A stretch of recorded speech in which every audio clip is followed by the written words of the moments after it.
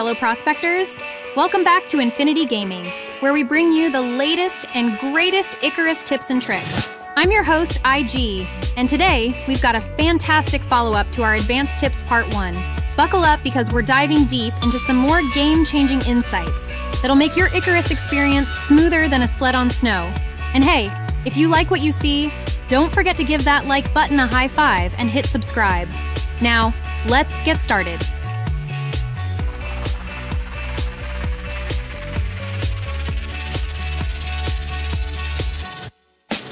All right, let's kick things off with a tip sent in by one of our viewers, Saker3Z528.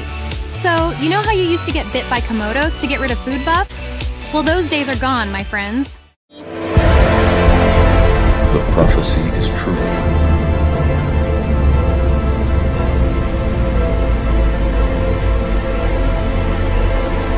Thanks to this tip, you can now right-click on those pesky buffs in your inventory to make them disappear faster than a Komodo running from a fight.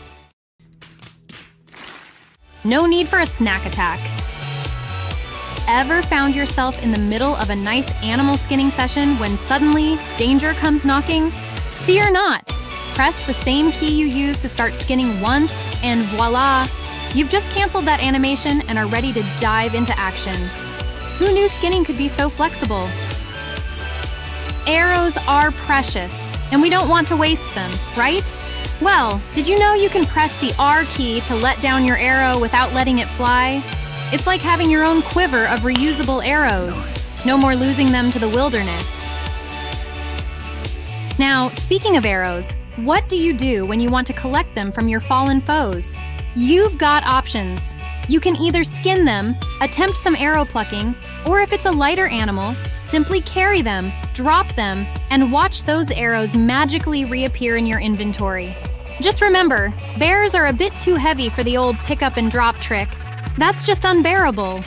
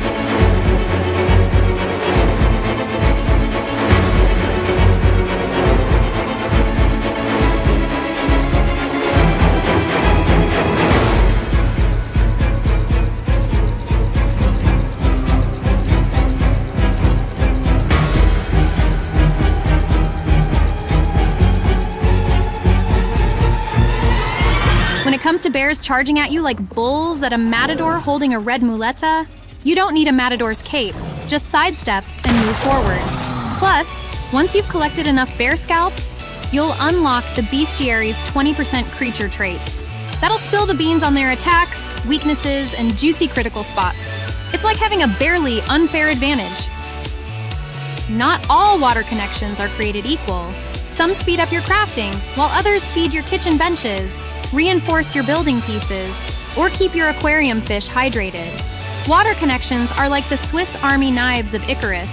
You just need to pick the right tool for the job. Bounce into bodyguards?